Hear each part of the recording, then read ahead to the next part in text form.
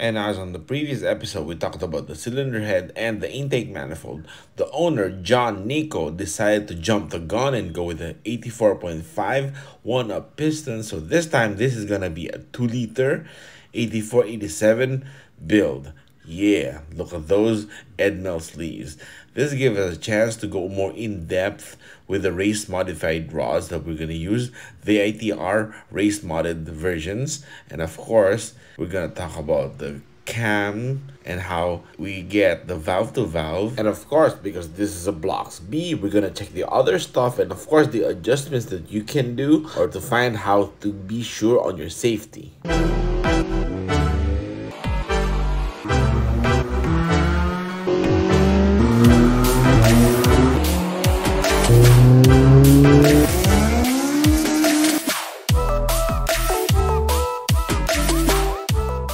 And as mentioned, John Nico decided to just go for the 84 or the re-sleeve from Edmel, which is a Darton style. And here's the pistons. It's 84.46, which has a built-in piston to wall, so you have to rebore it, or the block 84.5. This gives you 0.04 piston to wall clearance in millimeters, or in inches that's roughly 0.0015, and you can adjust the piston to wall clearance as just talk to your machinist or Edmel and they can get you what you want. And one of the key things on Edmel is this. Look at their very thick flex plate. Even Real Street J Meager talks about that. And here, the Darton sleeve or the Darton style sleeve, the Edmel ones. And this defeats the need of a block guard, because when you think about it, this one, the sleeve, the heat, all the way to the guard by the block is all uniform because it's just one metal. Unlike the block guard, when you have to stamp it onto the block, it's not the same material as the bore. So when you think about it, you're actually giving more chances to more problems than actual solutions. This is why we never run a block guard, because it's nothing but cooling issues when you need that. And of course, if you're gonna crack a bore, a block guard would not stop that. It's still gonna crack. So why use one, right? I mean, at least for us, we don't. Okay, now onto the race modded ITR rods. We've talked about this, or the origins and the history of this, on the first episode. We talked about where we got the idea and where we got inspired by and what, like Mugen and all the other stuff. And so now let's go dig into this a little further or deeper. Okay, here we are. You can see, okay, we've got the gloves back on because we don't want this rusting. All right, here's the rod cap. I see it behind it. We got to polish that. Oh, actually, we did polish it. And this way, we can get the weight all even without really, just showing all the grinds. And here, let me show you the beam. This is what they call the rod beam, or the beam of the rod. This part or this surface. And you see, one of the reasons why we smooth this is because if you can imagine the texture of the OEM connecting rod, if you actually superimpose a side view of it, it looks like it's wavy or wrinkled, right? And that may cause the origin of a potential bending or cracking. Here's the small end. That's when you get the adjustments of the weight end for end, or for center to center, each end, and then ultimately balancing the overall weight. Okay, let me remove the rod cap here and show you guys. Okay, here you can see I'm not saying it's easy to do this. It's just that every chance we get to actually fine-tune the engine even on the weight, we'll go for that, because this is something that I haven't shown like before, but I've been doing this for personal engines for years now, and I have no back-to-back test on this, but hey, all the engines that I did with this on actually did really good, including Jasper, aka ECU Later's B20 vtec. So hey, who knows, right? And the other reason, about why we polish this, or the reason for it, is because when you think about it, there's such a thing called a crank scraper, right? It removes oil. And this actually helps detach oil from sticking on the surface. And you know, every little bit helps create power. Here they are. All right, looking good, looking good. And we're gonna weigh this and compare it to an B18C H-beam rod, but probably on the next episode because we busted our 1 kilogram gram scale. We just have the 500 now. But the 1000 gram digital gram scale is on order, so don't worry, we're gonna get to that soon. Now let's get to the head and go with the valve to valve now. Okay, here we are now. You can see the rocker arms, the vtec is locked. So it's all together. The primary, the secondary, and the vtec rocker, and as well as the exhaust. Yes, sir. Okay, now we drop in the cams. With time-lapse, this is gonna get boring. So just the cam caps on it, and the cam rail. Alright, hand tight. We get really snug and tight enough. Yes, sir. Okay. Now we drop in the cam gears. Here, the Golden Eagle adjustable cam gear. Yeah. Alright, you can see here it's advanced 1 on the intake and it's advanced 1 as well on the exhaust. And you can see here it's not 2 because if you look at number 2, the second one is not aligned except for 1. So wait, let me remove the cam gears and show you guys better. Okay, here we are now. Okay, we actually cheated. We actually cleaned the cam gear so that, you know, we can show you better. Okay, now here you can see on the intake, we loosen this up. It's all clean and good. And you can see, wait, let me loosen this to show you guys. Because I know everyone else in the US already know how to adjust it or to check this, but locally I hear people say it's confusing and whatnot. This is a vernier type cam gear, so it's not like one line per degree. Okay, let me show you now.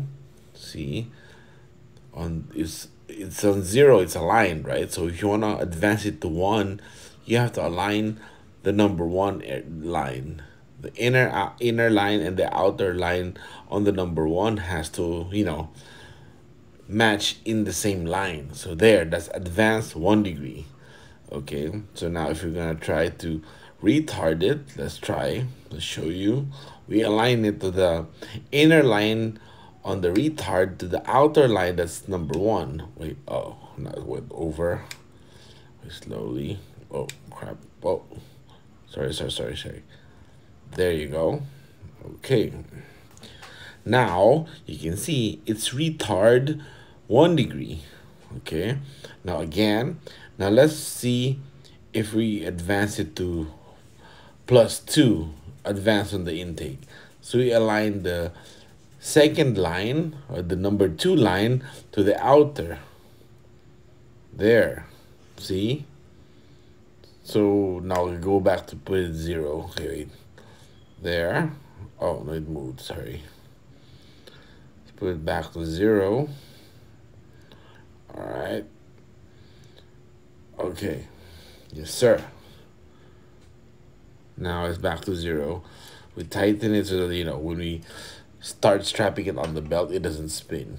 Here, it's on 0 also. So yep, it's ready to go. Okay, now let's strap the belt onto the cam gears on the cams. Okay, now here we are. The reason why we do this is it's to replicate how the both intake and exhaust cam gears turn or spin as it's assembled with the engine and the crank itself. So, you know, instead of building the whole thing, we can do this and replicate the rotation for each cycle and see the valve to valve if there's contact. And we have a video of valve to valve that we did last year, but let us know in the comment section if you want us to make an even better version now. I mean, I'm pretty sure now we can make a more in-depth video that shows clearly. Oh yeah, and before we get carried away, aside from subscribing to the channel and liking the video, if you noticed initially the picture we showed you earlier, the one with the B16b heading to Edmel, you can see there's a single overhead cam block that's just finished from the machine shop. That's going to the owner's friend, Oliver. He owns Unknown Autoworks in Valenzuela. So that's around maybe like less than an hour away from us. And they cover paint works, body works, even engine swaps. So it's a good place to go. They actually did the engine removal for this B16B. So John, Nico, and Oliver, they just brought the engine to us. So of course, when we're finished with it, they will handle the installation and the startup. And remember in episode 1, I told you guys the owner of the B16B has a friend that has a B20 2-liter with Pro 3 and also an Ultra Street manifold with custom made spacer. So that's gonna be really, really good, right? That's owned by Oliver, the owner of the shop Unknown Autoworks. Hey, when you think about it, this is such a cool name, right? Okay, now let's continue. Okay, now we tilt the head. This is why we tape up, or with the masking tape, the deck of the head, because it's already resurfaced and we don't want to scratch it. And plus, to avoid any oil, debris, or whatnot that would hamper gasket sealing. You can see we sealed it up with the masking tape. This way it's always safe. This is a 0.020 and 0.022. So that's gonna be 0.044 clearance. This is what we're shooting for valve to valve, for safety. You know, we can go with 0.040, but hey, on every rev limiter time that you hit, the belt spikes up and that might, you know, hit up the valves. Okay, now here, okay, now the intake is opening. Oh shoot, it won't even fit any filler gauge. Look, let me put it close to you guys. Look at that. That's almost touching. Let's focus on the other one, on the other valve. There. And this is 0 on the intake and 0 on the exhaust. Okay, this is a different Blox speed that we've used before. This one seems like it's a big version, or, you know, a pro version. Yeah. Okay, so now we revert the turn that we did so that, you know, the intake and the exhaust valve would close. This way, when we adjust the cam gear, we don't start bending the valves on the desk, okay? We'll make sure everything is closed up. This way, it doesn't hit the desk or the workbench. All right, now keep going, keep going. Okay, once the intake closes, yes, sir. All right, double check, make sure it's all closed. Yep. Okay, now we can turn this slowly and don't, you know, don't squash your fingers or your hand. That's gonna hurt as hell. Okay, careful. Okay, there. Okay, now we're gonna adjust the exhaust. We advance it to 2 degrees. And of course, that we will time lapse because it's gonna be a little bit boring. All right, there. Okay, let me show you guys. Okay, the intake remains at 0. Okay, and the exhaust, that you can see, is advanced 2 degrees. All right. Okay, now let's go. Okay, now we tilt the head again. This way we can check on the valves as they open and close. Okay, careful, careful. There. All right. So can you guys see it? Yep. Okay, now you can see it. All right. Now we turn it. The exhaust will open first, and then the intake. And then we'll see the valve to valve gap or distance, if it's safe enough, or, you know, we need more. Okay, there. Now the intake is gonna open slowly as the exhaust closes.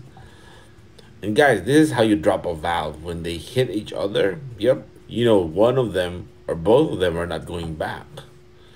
Okay, wait, what the hell? It's still the same. It's like, it's still too close. Okay, this is starting to look like a Pro 2 or a Skunk 2 Pro 2 cam or Pro Series cam. This is interesting. And of course, we're gonna eventually degree this, so we will find out every single detail. But now we try it even further. Now it's 0 on the intake, and now it's +4 on the exhaust. You can see 1, 2, 3, 4.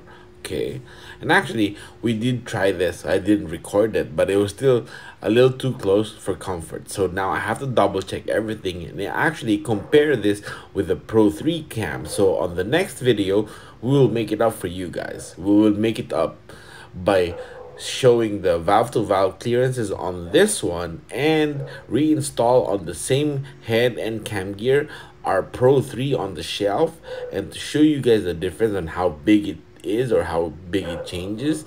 This way, it gives you a faint idea on how serious a Pro 3 has to be to install and in order for you guys to run properly. Yep.